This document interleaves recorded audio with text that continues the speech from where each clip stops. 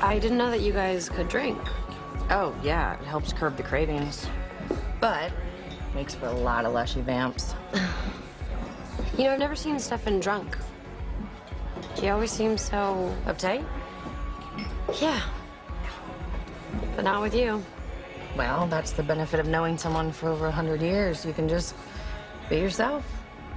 Yeah, he can't be himself with me. Well, not yet. The first step was him telling you. The rest comes with time. You seem so sure. The love of my life was human.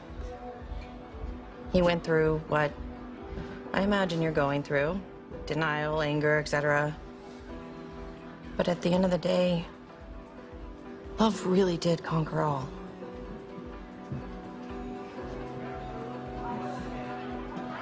Are you gonna drink that? Oh, go for it. I'm scared. But you're here. Because you're crazy about him. I get it, okay? I mean, what's not to love? Listen, take it from someone who's been around a long time. When it's real, you can't walk away.